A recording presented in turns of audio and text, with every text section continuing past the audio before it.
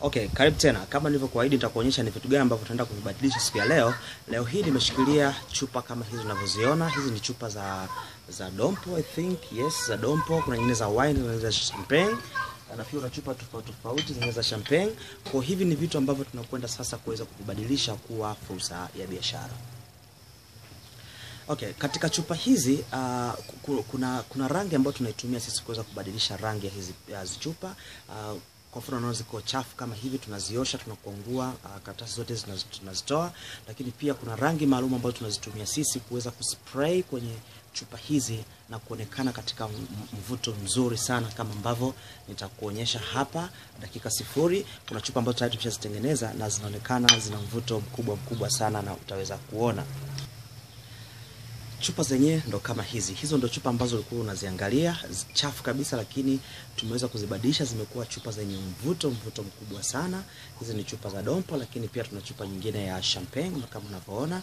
Tumezibadilisha zimekuwa na rangi nzuri sana. So unaweza ukaweka kwenye meza, ukaweza kupamba sebuleni kwako, ofisini kwako, au sehemu nyingine ambapo unaona inavutia, ukaweza kuweka chupa hizi na zikapendeza zaidi.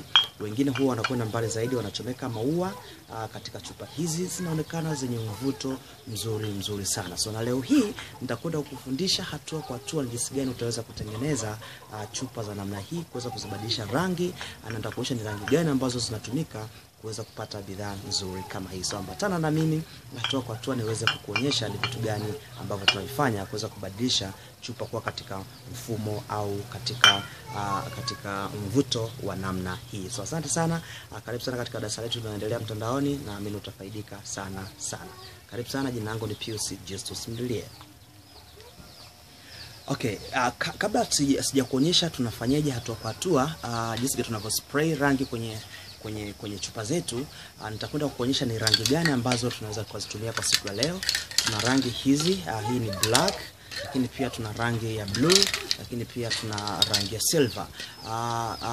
Rangi hizi zipo za aina nyingi, sio hizi tu. Kuna rangi nyekundu, kuna kahawia, kuna njano, kuna pinki, kuna kila aina ya rangi, kuna gold na vitu kama hivyo. Wewe mwenyewe utaamua tuchukue rangi ya namna gani ambayo itaweza kukupendeza. Kwa sisi tutakwenda kutumia leo naomba nitumie silver siku ya leo uweze kuona chupa yetu inavyobadilika rangi na kuonekana yenye mvuto mkubwa sana. So utambatana na mimi, nitaweza kuonyesha kamera sehemu ambayo tunafanyia. Kumbuka fanyia kazi hii nje ambapo kuna upepo wa kutosha, ili kwa sababu rangi hizi zina harufu zisiweze kuweza kukudhuru au zisiweze kudhuru watoto ndani na vitu kama hivyo. Tumia rangi hizo ukiwa nje sehemu ambayo ina hewa kabisa na uweze kuspray kwenye chupa zako. So ambatana na mimi tuweze kuona hatua kwa hatua. Okay, ndugu mtazamaji, karibu sasa tunaanza kuspray, na hii ni chupa yetu ambayo tunataka kuspray siku ya leo. Ni chupa ya wine, tumeisafisha vizuri kabisa. Kwa hiyo tunaanza kuspray rangi ili iweze kubadilika na kuwa yenye rangi ya kuvutia kabisa, rangi ya silver leo tumesema tunatumia, na utaweza kuona jinsi gani ambavyo inabadilika rangi. Kwa kitu cha kwanza kabisa, hakikisha una shake rangi yako vizuri kabisa, kisha unafungua, una spray. Kwa hiyo ni kama ile dawa ya mbu, lakini hii ni rangi. Kwa hiyo tutaanza mara moja, utaangalia jinsi gani ninavyofanya. Kwa utaenda distance fulani hivi ili uanze kuspray.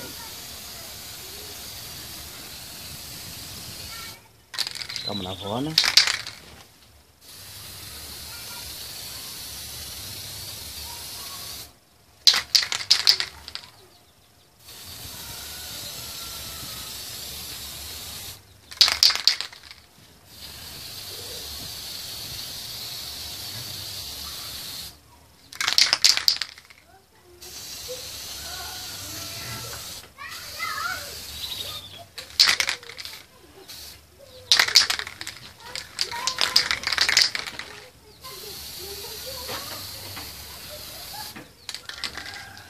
Ndugu mtazamaji, kama unavyoona tayari kazi yetu tumemaliza. Ni kitendo cha dakika moja, sekunde kadhaa, 30 mpaka dakika moja tumemaliza chupa yetu. Kwa tutaiacha hapo, itaweza kukauka na kuweza kushika ile rangi vizuri kwenye chupa, na baada ya hapo tutakuwa tayari kwenda sokoni au kutumia katika matumizi ya kawaida.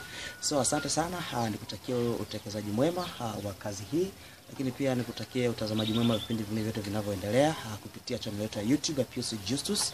Lakini pia kama upo darasani kwetu hapa, endelea kuwa katika darasa letu tuweze kubadilishana mawazo na hatimaye tuweze kutengeneza biashara ambazo tutakuwa na tija kwenye maisha yetu. So asante sana, nikutakia siku njema. Mimi ni mwalimu wako Pius Justus Mdilie. Ciao.